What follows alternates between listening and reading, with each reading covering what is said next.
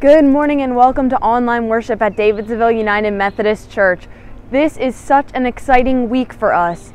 First of all, this week is Pentecost, so we hope that you're wearing your red with us to celebrate Pentecost.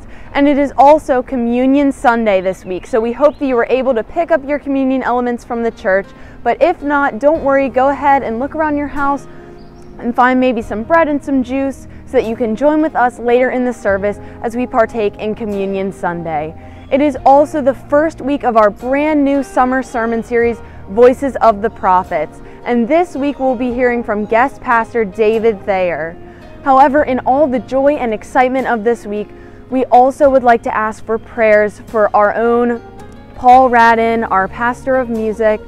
We just ask for prayers for his health. He is currently in the hospital, so thoughts and prayers are always appreciated, and we are sending our hopes and prayers to Paul this week. And now please join us as we enter into our new sermon series, Voices of the Prophets.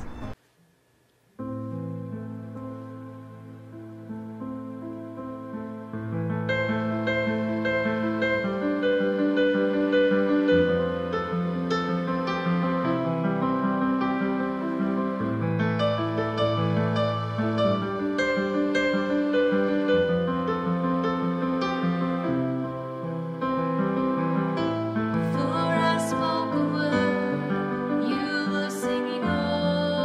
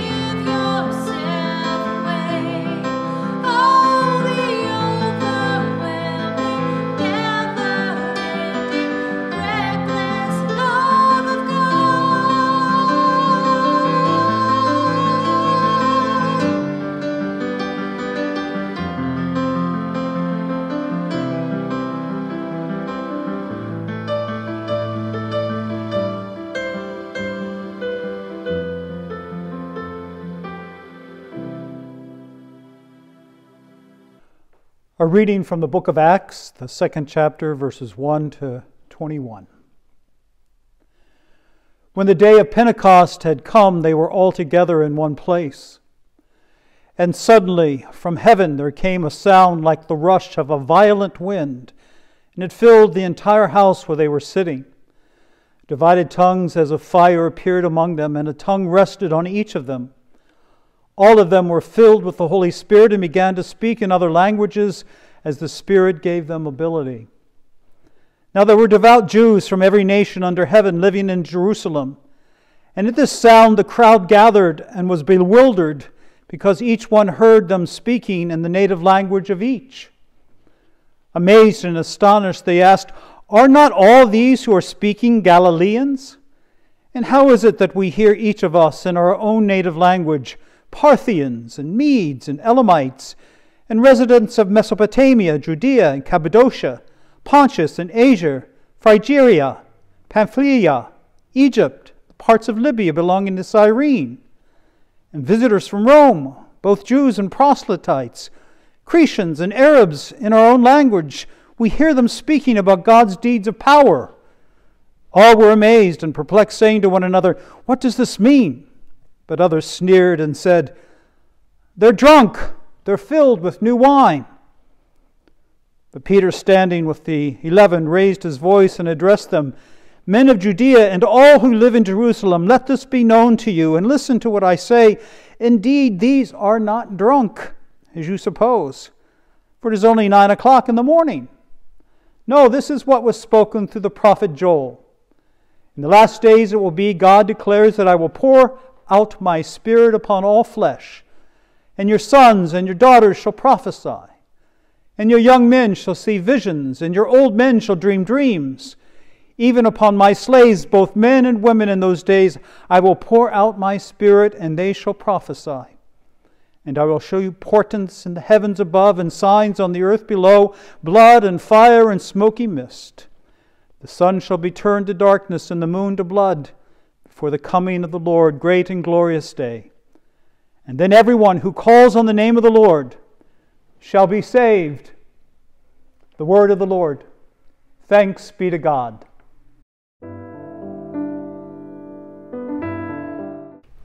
In the name of the Father, and of the Son, and of the Holy Spirit. Amen.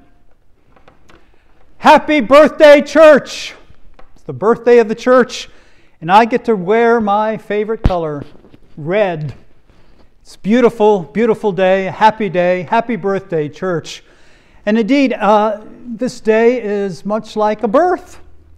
I don't know if you were ever present in your children's births, but I was. All three of my children, I was in the labor and delivery room. I think I was the first generation of men about 40 to 50 years ago that got out of the waiting room and went into the labor and delivery rooms, where I witnessed and helped my wife through her labor into delivery of my three kids.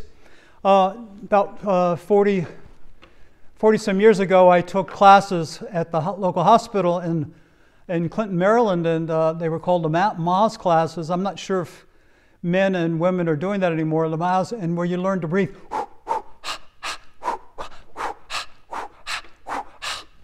And Dr. Lamaze says this will help the pain, and it'll take your minds off of the stress of the birth. And so I went in for the birth of my first daughter, Autumn, and I said, "Renee, breathe with me." And she didn't want to breathe with me. She wanted to kill me.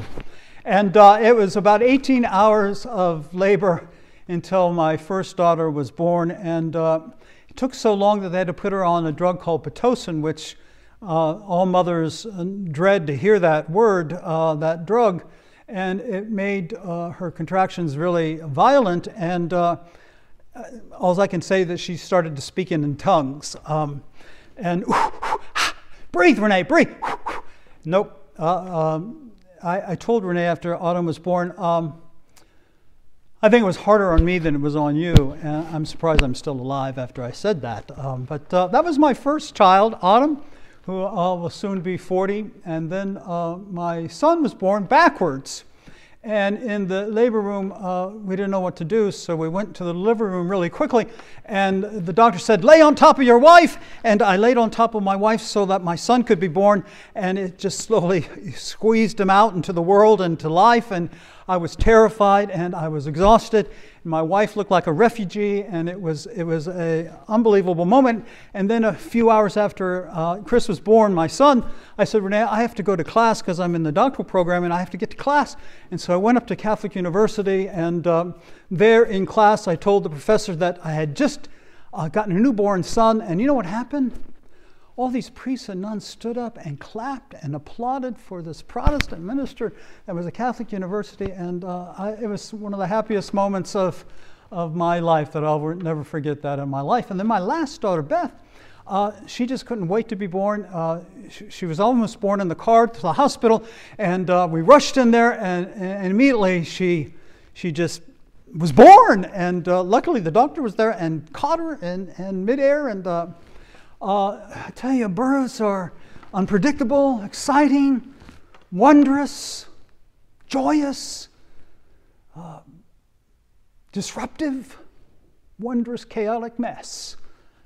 And you get sort of some of that same birth kind of ideas in our text this morning at this birthday of the church, because you get some of that same chaotic, wondrous, joyous, disruptive, unpredictable mess that began the church. It's not a neat and tidy story that we have here this morning. It's not a prim and proper liturgy. I got my doctorate in liturgical studies at Catholic University, and I studied all the liturgies of the world, and I studied the Mass and how beautiful the Mass is. This comes here, this gesture, that gesture. Absolutely beautiful, but there's none of that in our text this morning. It's not a neat and tidy story for those who like liturgies in good order. It's a wild, wonderful time. It's much more like my friend's church in college. Steve Grimes, who, God rest his soul, now has passed. He took me to his Pentecostal church. Ever been to a Pentecostal service? I was there, a quiet, reserved Methodist, and he took me into the service. And there was people running in the aisles, and there was laughter, and there was people turning around on their pews and praying, and people speaking in tongues, and people were in the aisles stomping on the devil. It was wonderful, amazing to me, absolutely amazing. And the preacher asked for an altar call, and I said, I better get up to the altar real quick. And it seems like it was safer up there. And there I was in my quiet little Methodist way. And the Pentecostal preacher came over and says, "Who are you?" I says, "I'm David Thayer. I'm a Methodist. Don't slay me in the spirit." And he chuckled, and I chuckled, and he says, "This is a different kind of worship service." I said, "Yes, sir, it is. Not like anything I've ever experienced in a Methodist worship service." And well, that's sort of like it was the first birthday of the church. Taught me something about the Spirit. The birth of my 3 children taught me something about this text. Let this be a warning to the church. Don't settle down too swiftly to a neat and tidy and prim and proper understanding of church life, because you're going to be miserable. Church life is unpredictable. Sometimes it's wild, sometimes it's exciting, sometimes it's absolutely joyous, sometimes it's just disruptive. Let this be a warning to you about Pentecost. Tom Long, a great Presbyterian preacher out of Princeton, took his family to the local Presbyterian church. You know about Presbyterians, the frozen chosen. They talk about Methodists being pretty stodgy. Presbyterians are, and he took his family to the Presbyterian church where he worshiped. And the preacher decided to spice up things in the reading of the text. And so when it came to the sound of the violent wind, the preacher turned on a sound of the hurricane and the mighty wind, and his children were coloring dutifully with the little children's bags that they gave out, and they looked up and says, "What's going on?" And then when it came to the fire of tongues, some women and men took out pom-poms, red, and waved them on top of their heads, and it was a wild, wild moment. And then a time came for the speaking in other languages, and people of all the congregation who could speak different languages, Chinese and Korean and Spanish and Polish and German and French, all stood up and began to speak and recite the Lord's Prayer in their native languages. And the kids were looking around. Wow, what's going on? And the choir breaks out, breathe on me, breath of God, fill me with life anew. And the children are looking around, and then somebody up in the balcony, they had a balcony of this Presbyterian church, someone looks down and begins laughing wildly and saying, look at those people, they look like they're drunk. And the kid says, wow, Dad, this is really church this morning.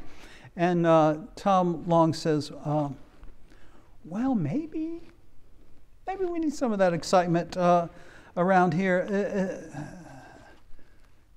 Some excitement in the church.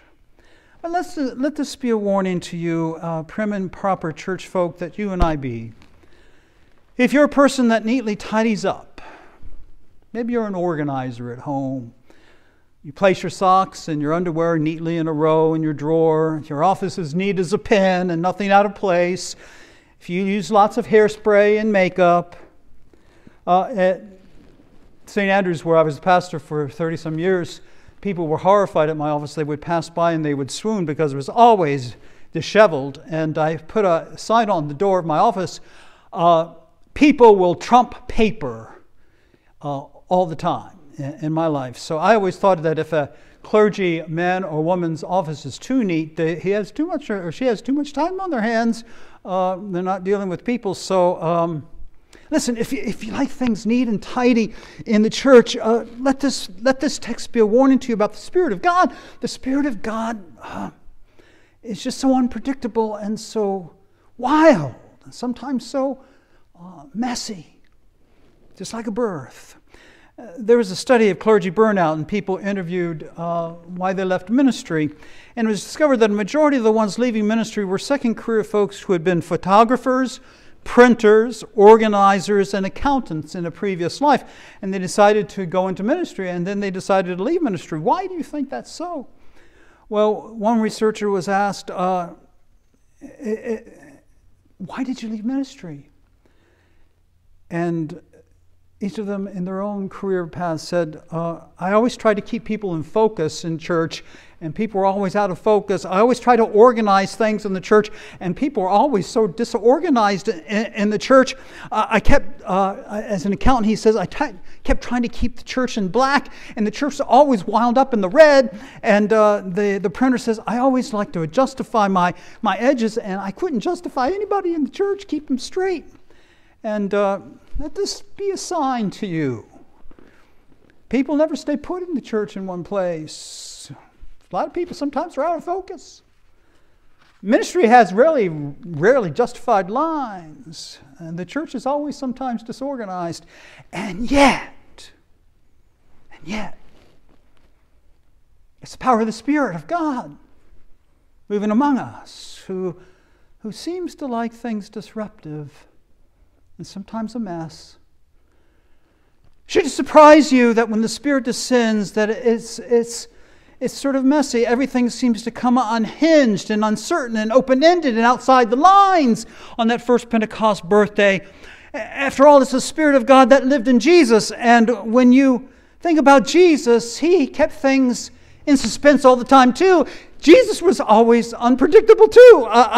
One time Jesus was asked, Jesus, what is the kingdom of God like? And Jesus says, well, I know you're ready to plant your gardens. I'm sure there are a lot of farmers in Davidsonville, and I'm sure you're planting your gardens neatly in a row, your tomato plants neatly in a row.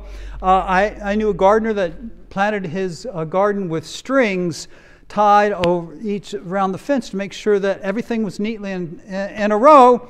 And Jesus said, no, that's not the way the gardener in the kingdom gardens. Well, how do you garden in the kingdom? And Jesus tells a parable. Remember this parable? Jesus says, and the gardener went out and took some seeds, and what did he do? He flung them everywhere. He flung them there, here, there. Some fell on hard soil, some fell on rocks, some fell on good soil. Just the seeds. Is that any way to run a kingdom? Well, that's the way God does. He is just flinging grace all over the place. Who knows where it will end? Who knows where it will go? Then he tells another garden story. Maybe some of you just hate weeds in your garden. Jesus, someone's planting a garden. There's weeds in the garden. Should we pluck the weeds out? And Jesus said, no. The gardener says, let the weeds grow with the wheat. You never know who might be a wheat or who might be a weed. Just, this is the kingdom now. The kingdom who embraces even the weeds. Don't weed the garden. And we say, Jesus, is that any way to run a kingdom? Remember Jesus, this Spirit, this Holy Spirit that birthed the church, lived in Jesus. And then Jesus goes to fishing, and Jesus said, how should we fish? And, well, the net's thrown out, and all kinds of fish are drawn into the net. Should we call out the good fish and throw the bad fish away? No. Bring all the fish in. The net of God's love is broad and wide. Jesus says, throw your net. Jesus says, how do you bake bread, Jesus? And Jesus says, well, take some yeast. Oh, I have some Fleshman yeast in the cupboard. No, not Fleshman yeast. Jesus says, take some of that rotting stuff in the corner in that jug that you put in the dark place, and take some of that and mix it into the bread. And what do you mean? I thought yeast was unclean. No, there are no rotten people in the world, Jesus says. Just mix them in and let the dough rise. It's a mess. What kind of church do we have here? What kind of kingdom is there? You never know where the Spirit will move and go. He told these reckless, wild, crude stories that happens to be the Son of God, that happens to be the kingdom of God. It's a mess. And so is it any surprise to us, the church, when the Spirit of God descends upon those gathered, the birthday of the church, what is known as the church's birthday? It's disruptive and unpredictable. There's Peter standing up, Peter who was such a jerk to Jesus, denying him 3 times. There's Peter standing up and saying, no, they're not drunk. It's only 9 o'clock in the morning. It's the power of God let loose in the world. Peter, we can't even hardly believe our ears. Peter, how wondrous is that? The Spirit of God. Now, some of you may be thinking right now, Pastor, isn't the point of the church to make sure you're in the kingdom, make proper distinction between saved and damned, make sure proper orthodox belief is being proclaimed? Isn't the point of the church is to keep everything neatly and tidy in a row, to make distinctions? After all, the pews are bolted down and the seats are bolted down. Phyllis Stickles said we shouldn't hand you a bulletin on Sunday morning at all, but a crash helmet. We should put seatbelts in the pews and lash you to your seats because you're in the ride for your life when it comes to the church. And I couldn't agree more. No, Jesus says, that's not the kingdom. Not according to the Jesus and the Spirit let loose on this day. The point of the church, this church or any church, is to know a God that leaps over distinctions and boundaries and races and groups and orthodoxy and doesn't keep his underwear neatly in a row, but a God who calls us to leap over boundaries and distinctions, to throw the seeds of God's grace all over the place where the Spirit of love dwells.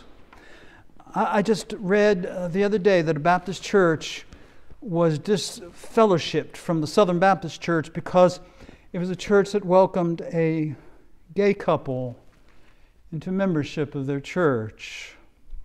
The Southern Baptist Church says, that's anathema. Church, we got to be careful. We got to be careful when we make those distinctions and we turn people away from God's grace.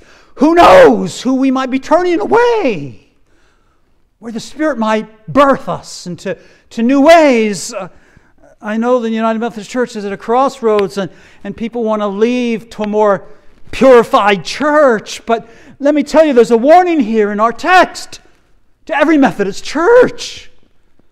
Don't limit God's grace. You never know where the Spirit might be born in some wild and wondrous and loving and joyous ways.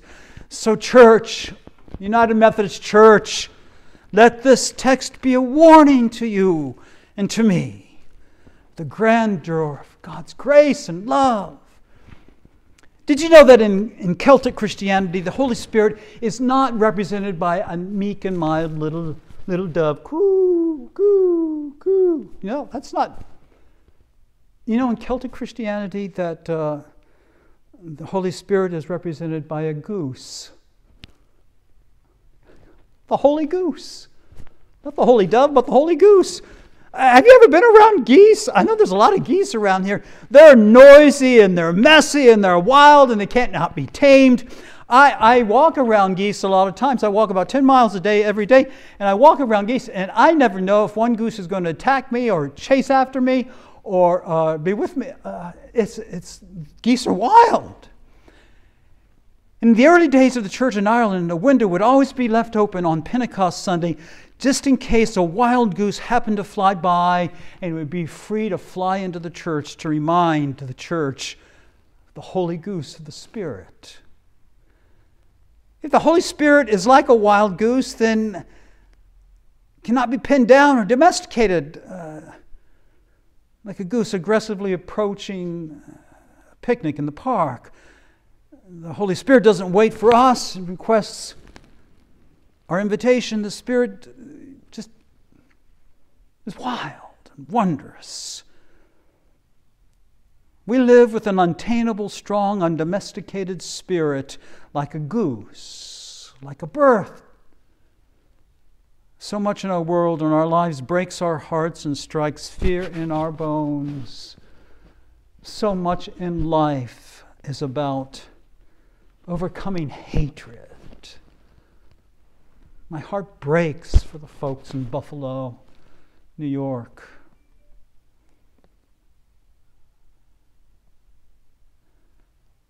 I have an African-American granddaughter. And I think about my little Chalice growing up in a world where people hate her just because she's a darker skin color. Breaks my heart. This world breaks our hearts so much that we need this unwearied spirit of love that has a wide cast of its net. And grace is just given all over the place. When I went as a Catholic Jew, I was always invited to attend Mass before class began. I said, I'm a Protestant. I'm a Methodist, and you're welcome me to receive Mass. And they said, yes, come, receive with us. You're our brother. I had a deacon from St. Mary's Catholic Church say to me one time at our altar after I celebrated the Eucharist, at a member who was also related to the Catholic tradition, he leaned over to me and says, you Methodists do it right, having an open table of love. Wow, I thought. How wonderful to be affirmed in that way. And my brothers and sisters, we spend all our days making distinctions. I'm a Democrat, I'm a Republican, I'm a Protestant, I'm a Catholic, I'm Orthodox, unorthodox, making sure we get it all figured out. And then comes the wild goose of the Holy Spirit birthing the church. And the Spirit resting upon us in all of its diversity. And didn't the text say, with all those funny nationalities, they all wound up listening and loving and caring, so much so that everybody thought that they were drunk. So you have come to church this morning to celebrate His birth. I want you to remember, as I remembered the birth of my 3 kids, to remember the wild goose of the Spirit. The Spirit of love, the wild goose, is a messy thing when it comes to the God we worship. And you will not be comfortable in the church, Jesus Christ, if you like things prim and proper, neat and tidy. Because we will love all kinds of people if we're the true church of Jesus Christ. We will love all kinds of people in here. and you just might sit in the same pew as a Republican or a Democrat on one of your sides, or somebody from another race, or someone who doesn't believe quite like you. And the Spirit will call you to jump over those distinctions and to find the birth of love growing in your heart. I've really enjoyed being with you. I pray that Wendy will have a wonderful vacation. What a wonderful, wonderful woman she is, and a wonderful pastor you have. And she's asked me a lot of times to play the organ here at Davidsonville, which has been really a real treat to share some of my talents with you. And sometimes when people hear me play the organ, they think I play too loud. And you know what my response is as an organist? I may play a little bit too loud now and then, but listen, when we come to church, we're not at a funeral, but at a birthday party. Haven't you ever been at a birthday party when you're just singing the top of your lungs, "Happy birthday to you," and you're loud and wondrous, filled with laughter and joy and love? So if you think I play a little bit too loud, just remember, we ain't at a funeral. We're at a birthday party where love reigns supreme. Happy birthday to you. Happy birthday to you. Happy birthday, dear church. Happy birthday to you. In the name of the Father, and of the Son, and the Holy Spirit. May God bless the words of my heart. Amen.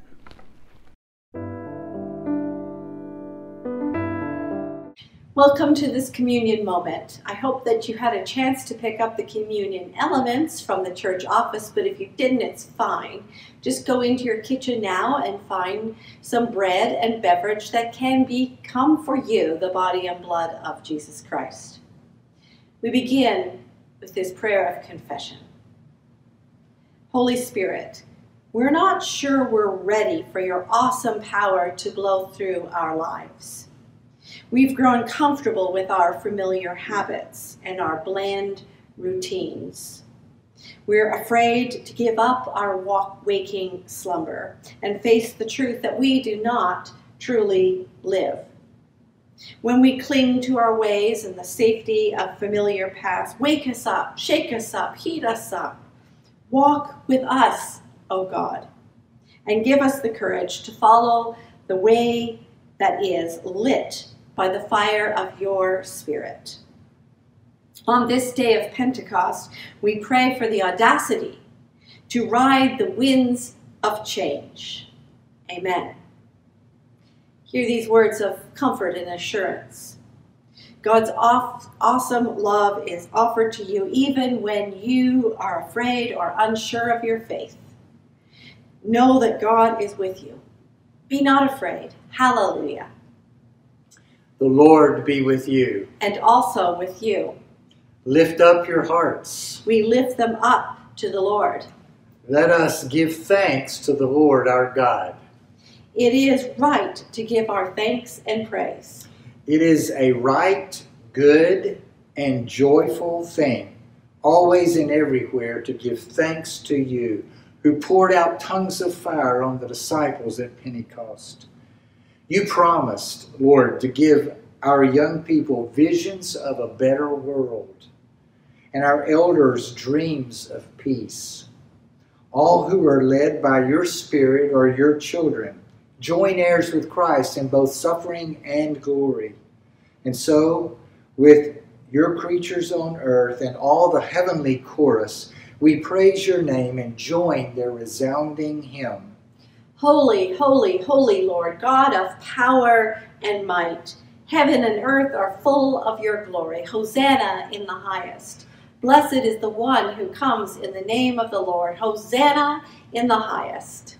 Holy are you, Lord, and holy is your Son Jesus, who sent the Holy Spirit to be with us so that we would not be alone. On the night in which he gave himself up, Jesus took bread, he blessed it, he broke it, saying, "Take, eat, all of you. This is my body broken for you. Whenever you eat it, do so in remembrance of me." And then after supper, he took the cup, saying, "This is the cup of the new covenant, poured out for the healing of the world. Whenever you drink it, do so in remembrance of me." And so, in remembrance of your mighty acts in Jesus Christ, we proclaim the mystery of faith. Christ has died, Christ is risen, and Christ will come again. Pour out your Holy Spirit on us and on these gifts of grain and grape, fruit of the earth and work of human hands. Make them to be for us the body and blood of Christ, that we may be the body of Christ, filled with the fire of the Holy Spirit for the healing of the whole world. Sender of dreams, Spirit of truth, giver of visions, you are the one God to whom we offer our praise. Amen. Let us join together in those familiar words, the words that Jesus taught us, praying, "Our Father, who art in heaven, hallowed be thy name. Thy kingdom come, thy will be done, on earth as it is in heaven. Give us this day our daily bread, and forgive us our trespasses, as we forgive those who trespass against us. And lead us not into temptation, but deliver us from evil. For thine is the kingdom, and the power, and the glory forever. Amen. You may now eat and drink and remember.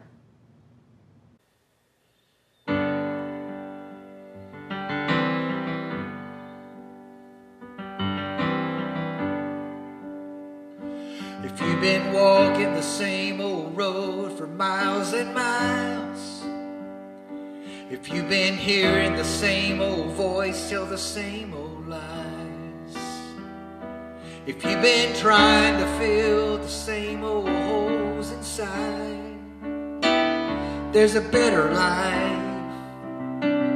There's a better life. If you got pain, he's a pain taker. If you feel lost, he's a way maker. If you need freedom or saving, he's a prison shaking savior. If you got chains, he's a chain breaker. We all search for the light of day in the dead of night. We've all found ourselves worn out from the same old fight. And we've all run to things we know that just ain't right. There's a better life. There's a better life. If you got pain, he's a pain taker. If you feel lost, he's a way maker. If you need freedom or saving, he's a prison shaking savior. If you got chains, he's a chain breaker. If you got pain, he's a pain taker. If you feel lost, he's a way maker. Yeah. If you need freedom or saving, he's a prison shaking savior. If you got chains, he's a chain breaker. Yeah, if you got chains, he's a chain breaker.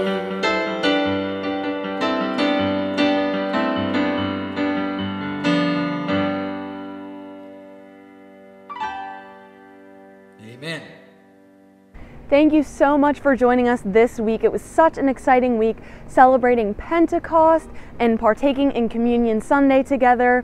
And we would love to thank David Thayer so much for being our very first guest speaker in our Voices of the Prophets sermon series. We're excited for next week. We hope that you join us again, either in person or online, as we continue our Voices of the Prophets sermon series, hearing from our very own DS, Sarah Slickert.